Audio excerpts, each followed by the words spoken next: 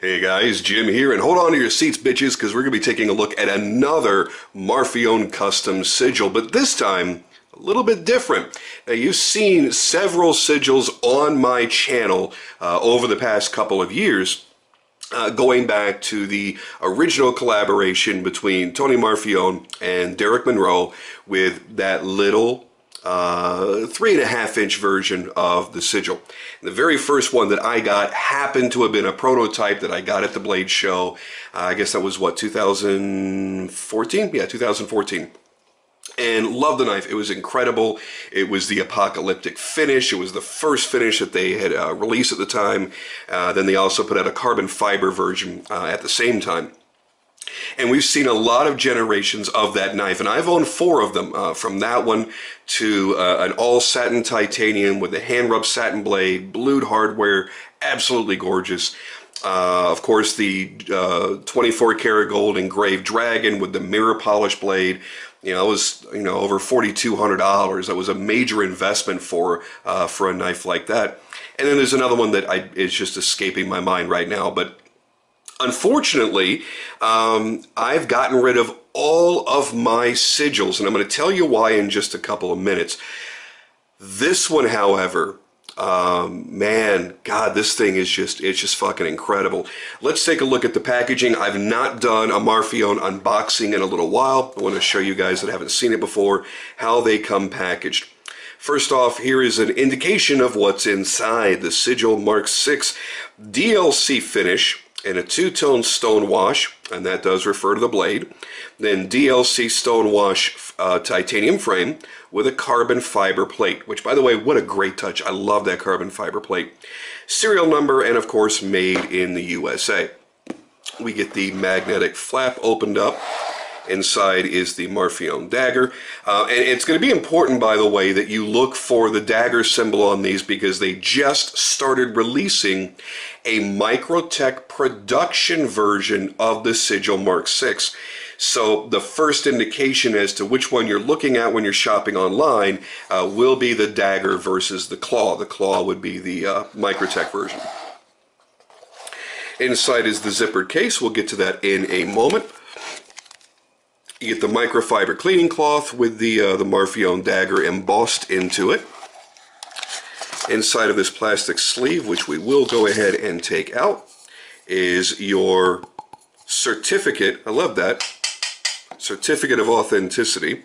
Sigil Mk6 DLC 2-tone stonewash finish and the M390 steel. Oh dear God!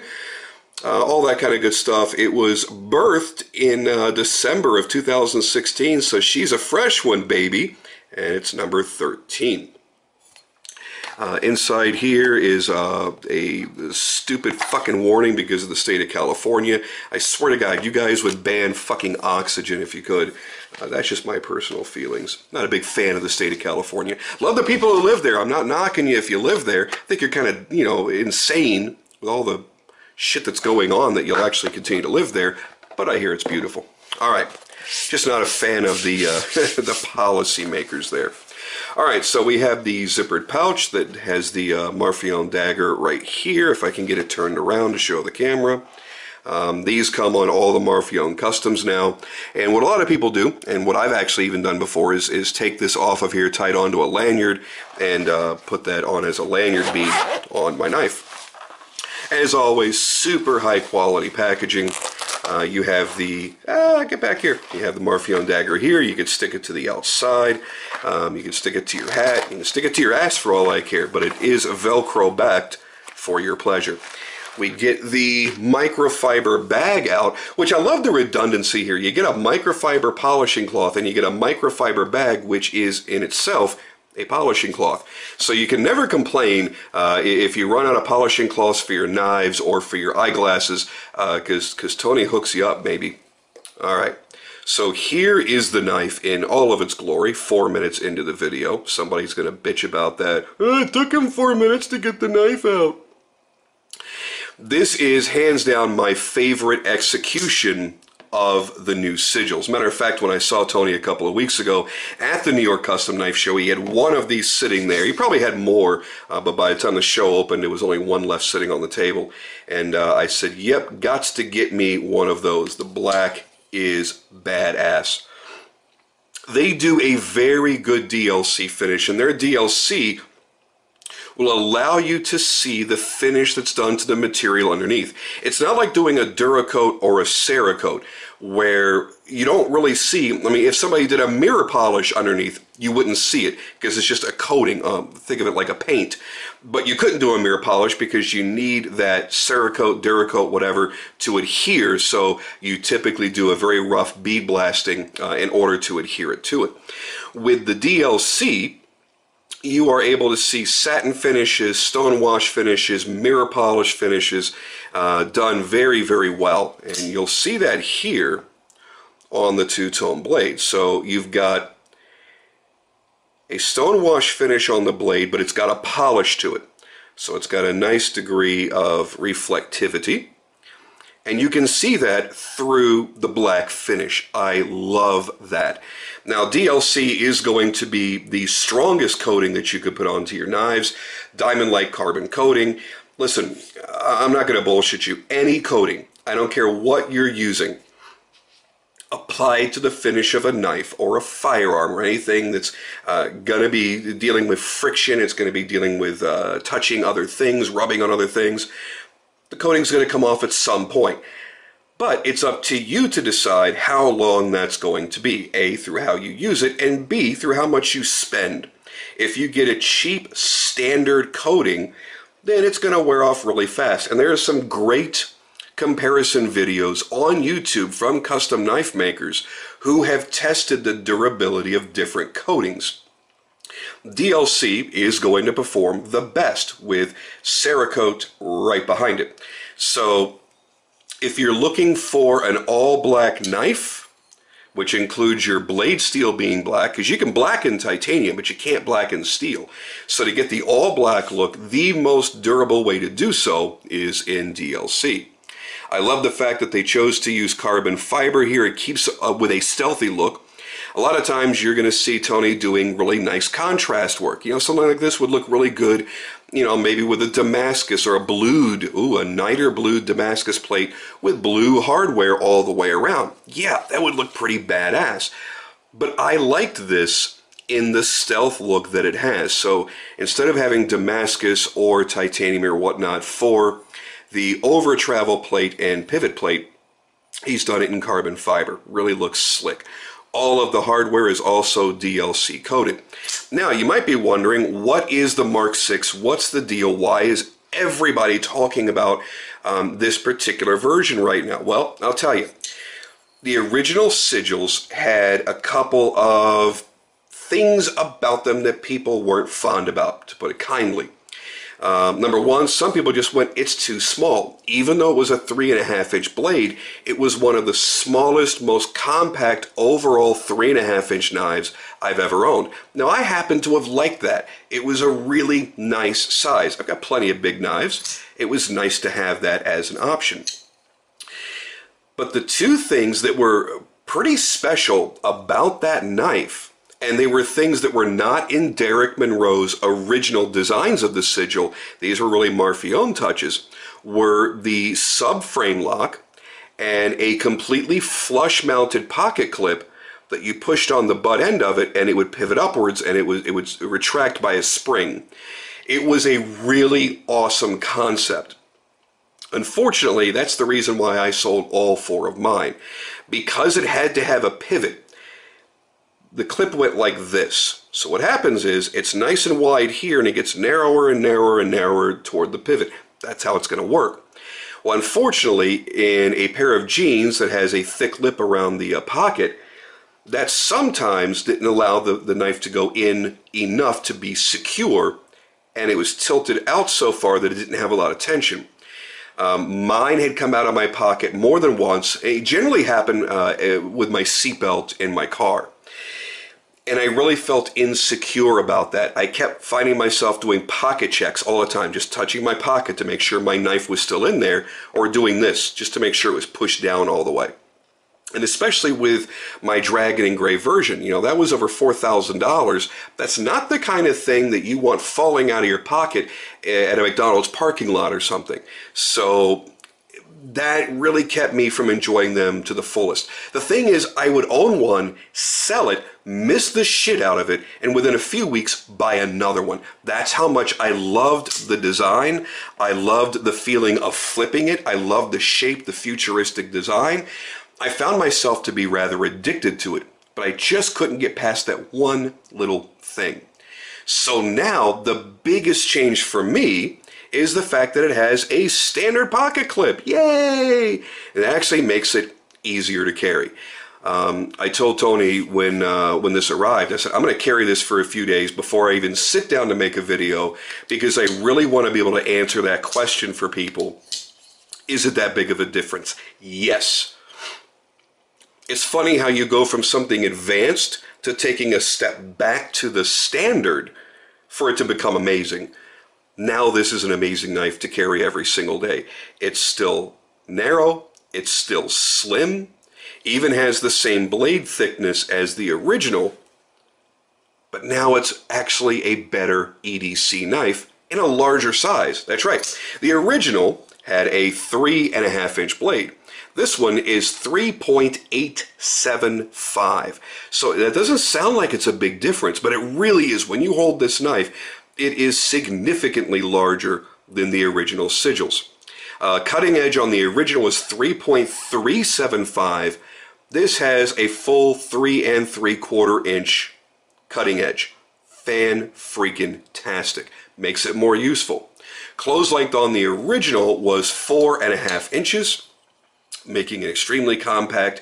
This isn't a huge jump. It's 4.875 inches. Still very pocketable, very EDC friendly. Overall length on the original was 7.875 inches, and this one is 8.75 inches. So yeah, 8 3/4 inches.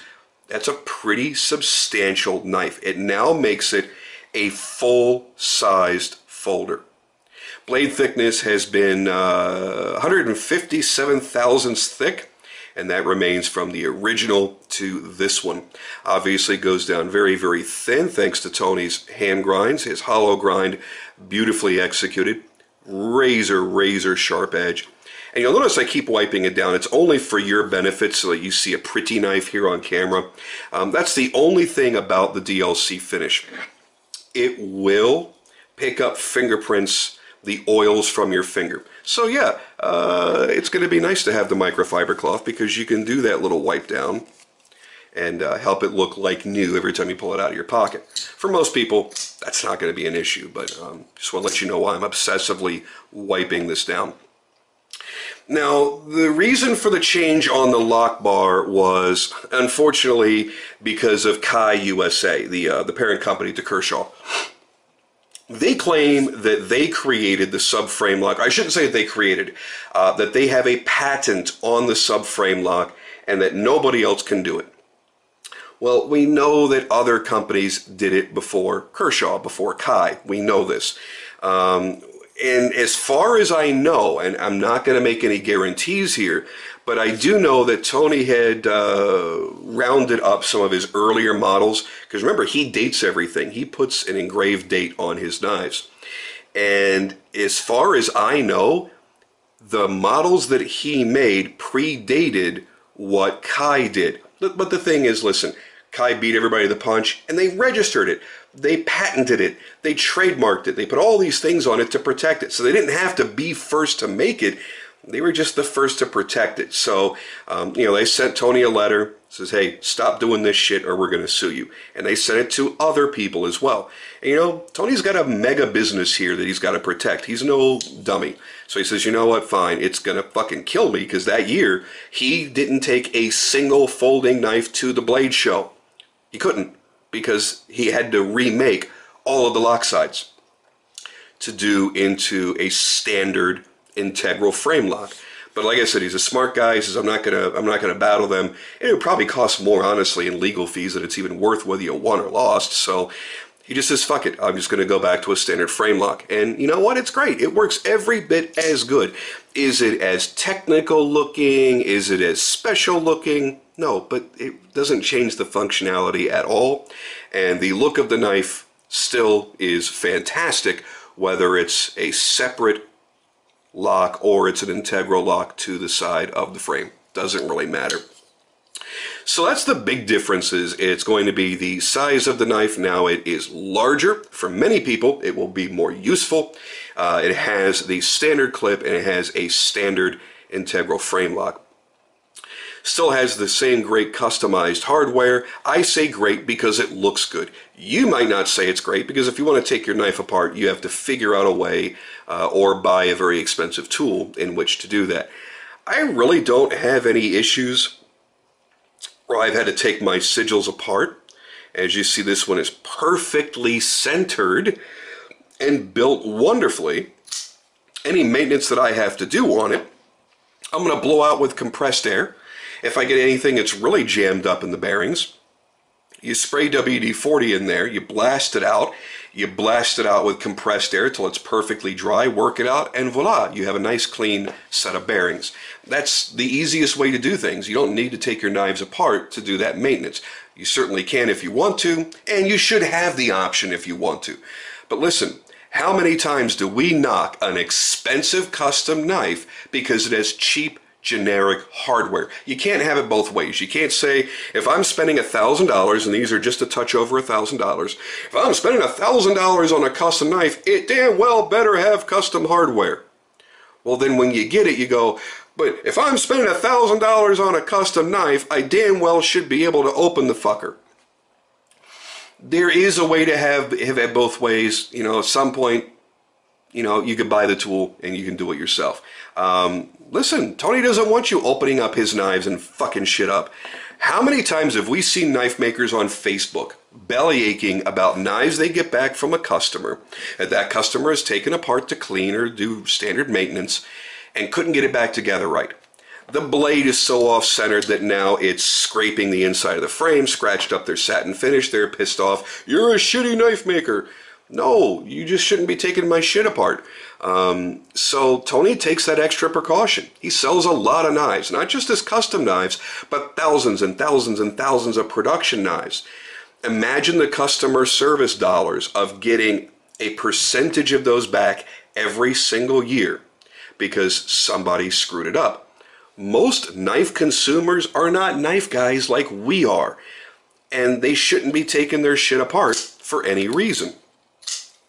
So that's just my 2 cents on the subject. I like the cool hardware.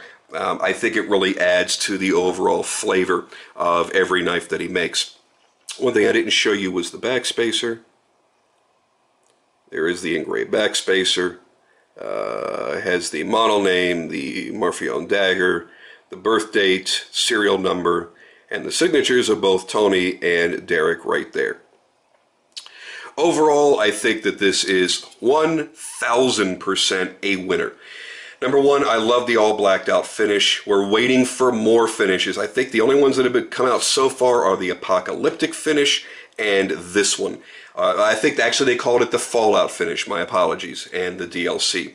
And you know what? They'd be crazy to not make 1,000 variations. So I'm sure you're going to start seeing a lot more coming up with mirror polishes and satin finishes and two-tones, maybe tritones, and crazy anodized hardware and different plates and all kinds of neat stuff. So if you've been a fan of the Sigil, but for some reason something has held you back, whether it was the diminutive size or it was the pocket clip that you heard about from your friends, now there's no reason to hold back. Now there's no reason not to put one in your collection. For me, it's just one of those knives that's addicting. I can't stop going back. And now that the fatal flaw for me, and again, some people have had no issues. I'm not knocking the original version. But the fatal flaw for me is now gone. So I can feel free to collect several in the series over the next couple of years or however long he makes them and enjoy the shit out of them. But for right now, I'm enjoying the stealth version, acting like I'm a ninja or some kind of super tactical dude, which I am not, but I love that look. And as you see, it matches my my Ed Brown Cobra carry nicely. Black on black on black on black. Oh, it looks like I did get some marks on it from carrying it for those few days. But hey, that's okay, right? Wink, wink, nudge, nudge. Oh, dear God, look at that. It looks like something, like some kind of spacecraft out of an alien movie. All those hard, sharp lines, all blacked out. Holy shit, the tip of that blade is sharp as hell. You know what? I just noticed this. I do believe the lanyard opening is larger in the back spacer. I don't know, but it looks larger. It looks like I can fit 550 paracord through there with no issue. With the originals, that wasn't the case. You would have to gut your 550 paracord to get it through there. So this might be a nice option for a cool lanyard bead. Oh yeah, if you're into that sort of thing. Some people are, some people aren't. So there it is, guys, in all her glory, in full HD. Soak it up and enjoy it, and grab yourself one. And for the first time now, if you're looking at this going, man, I just can't drop $1,000 as much as I like the knife. Now there's going to be a production Microtech version, and you know what? It's going to be every bit as cool. Okay, it's not going to be hand ground by Tony. It's not going to have those certain little features to it, but I'm sure you're going to save a lot of money. I don't know what they're going to sell for. If I were to guess, I'd say in the $300–400 range. I could be wrong. Don't hold me to that. But, you know, now more people are going to get the chance to own this design, and I think that's pretty fucking rad.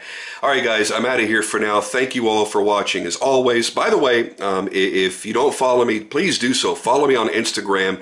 I have recently changed my Instagram handle to reflect what's going on in my life. It's now Jim Skelton Knives. Very easy to find. Follow me, if for nothing else, horribly offensive and inappropriate jokes on pretty much a daily basis. And of course, photography of knives and discussion of knives and more offensive things to not show your wife.